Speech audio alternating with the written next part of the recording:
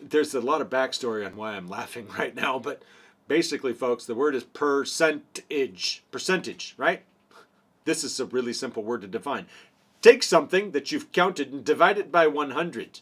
It gives you like a ratio, right? So a ratio formed by combining the same dimensional quality, blah, blah, blah, blah, blah, blah, all that fun stuff that you can go look up in a book. So if we count the number of percentage, the number of times you had an opportunity to engage in a behavior and the number of times you did engage in that behavior, right? So 5 out of 10, 50%. Why? 5 divided by 10 is 0.5. Multiply by 100 and you have 50%, right? So why percentage? Why did they choose that term? Per. Right? You get the idea. Per, how often, right? Per what? Percent. What's a cent? 100. Look it up. It's not a penny. Why do they call a penny a cent? 1 cent? Because it's 1/100. Oh, centage. Cent. Per. Cent. Per 100.